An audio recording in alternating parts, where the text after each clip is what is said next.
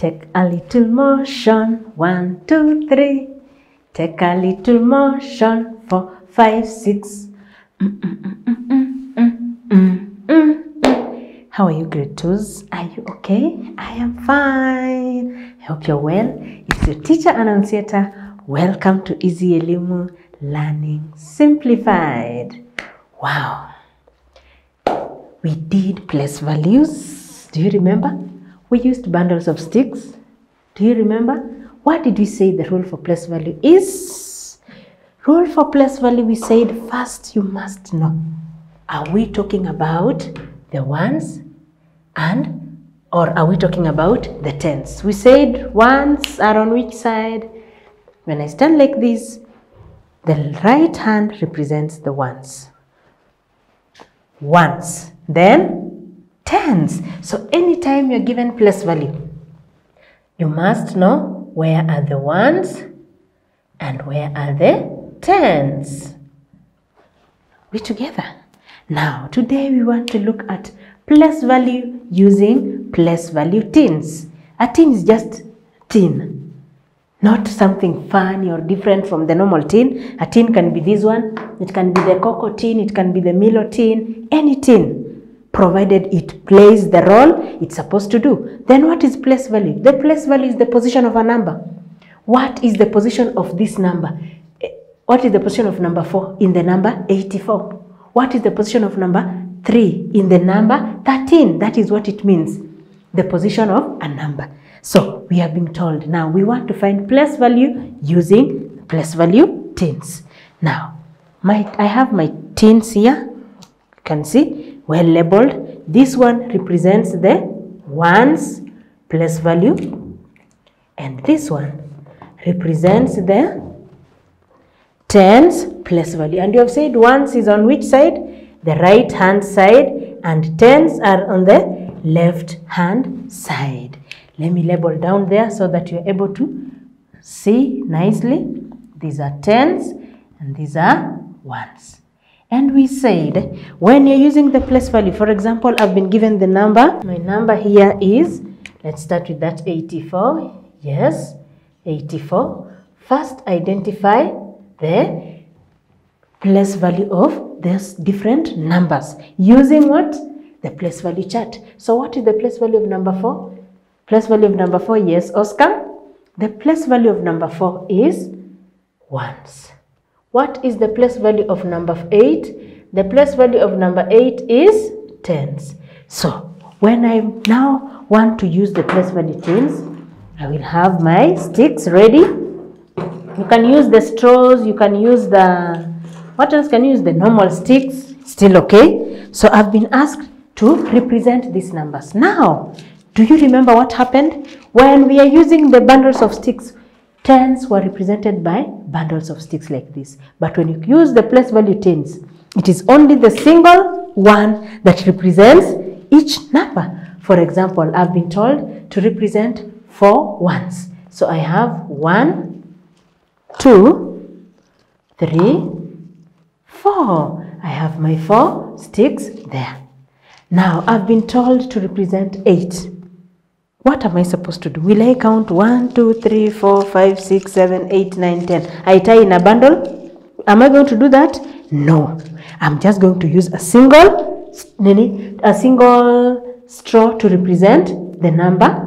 So I'm going to count how many straws? 1, 2, 3, 4, 5, 6, 7, 8. So when you've counted the 8 sticks, you now know that those 8 sticks inside there, they represent the tens. So each stick represents a bundle of stick, that is 10 sticks. So each straw like this represents 10 bundles of sticks. So when you're talking about the place value tens, this is the only single number we use. Then for the ones, it will be the same like that. Now, what if I've been given a number like 3? What if I've been given a number like 3? First, what are we supposed to do? Identify the place value of number 3. And we said anytime you're given a single number, put a 0 before that number. Then you draw the place value chart. So these are tens and these are ones. Now, when you come there, still this one represents the tens. Let's use this to represent the tens. And this one to represent the ones. Now, I have my tens here and my ones. This is the tin that will represent the tens and the tin that will represent the ones. Then I look at the board and ask, which number am I supposed to represent using the place value tins? What am I supposed to do? I'm going to use the place value chart. So how many ones are there in number 3? There are 3 ones. So I'll come there and count 1, 2, 3. Is there anything in the tens place value? Yes, is there anything in the tens place value? No. So my tens place value tin will remain as empty as it was. Now let's try out this one. Let's try out this one. Let's try out number like 68. Rule number 1, Janet, rule number 1. Using the place value chart, find the place value of those numbers. So 8 is represented by the ones place value and 6 is in the tens place value. So what will happen? I will pick my straws again from my tins. Then how many am I supposed to put in the ones place value? Always start with the ones. Always start with the ones. You don't start with the tens. And that is the same thing even when you're doing addition. Always start with the ones place value as you come to the tens place value. So we're saying 1, we go 2, again 3, 4, 5, 6, 7, 8. And how many are we gonna put in the tens place value? 1, 2, 3, 4, 5, 6. Have you seen that? So we have how many tens? 6 tens and 8 ones. Are we together? So I want somebody to do this for us. Who is doing this for us? Janet. Janet has said, I'm gonna try that. First, what are you supposed to do? You first use the place value chart to represent the number. So this is tens, these are ones. So how many do we have in the ones place value? In the ones place value, how many do you have? Nothing. So are we going to put anything in the ones place value? No. What about in the tens place value? We have 3. So we say 1, 2, 3. And we get our answer as 3 tens and 0 ones. Now, this one will be carried home as homework. Can you represent this number on the place value? Using the place value tins. For your case, you will just draw for me the tin.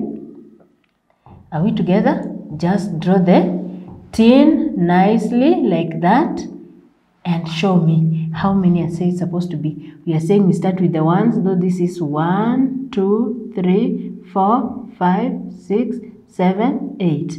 And 1, 2, 3. So you're gonna draw that for this question, the next question. You're gonna draw that for the next question. You're gonna draw that for the next question. So tomorrow when we meet, we will go through it and find out how many are represented in the tens place value, and make sure you indicate these are tens and these are ones. If you just leave them alone, I might assume these are tens and these are ones, because maybe I'm not sure of which hand should the tens place value be and which hand should be the ones place value be. So make sure you label your tens nicely. Make sure you indicate on your tens, these are tens and these are ones for easier identification. Any question up to there? Anybody who feels that, teacher, you need to do this, do that, try this? Any question? Are we together? Is that okay? I hope to see you in the next lesson. Thank you very, very much.